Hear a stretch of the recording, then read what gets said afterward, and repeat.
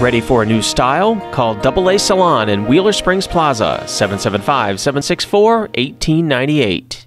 And every privilege has its corresponding obligations.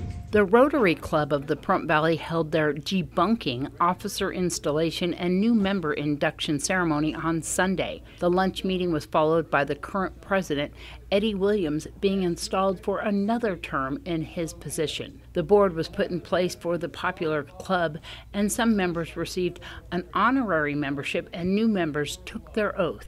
Members were also recognized for their service with certificates, and Dina Erdag Williamson took Rotarian of the Year for all of her hard work and dedication. If you would like to find out more about the Rotary Club of the Pahrump Valley, look them up on the web, or you can stop by their weekly meeting at noon on Tuesdays at Artesian Cellars, located at 1731 South Highway 160 here in Pahrump. So congratulations as Rotarian of the Year.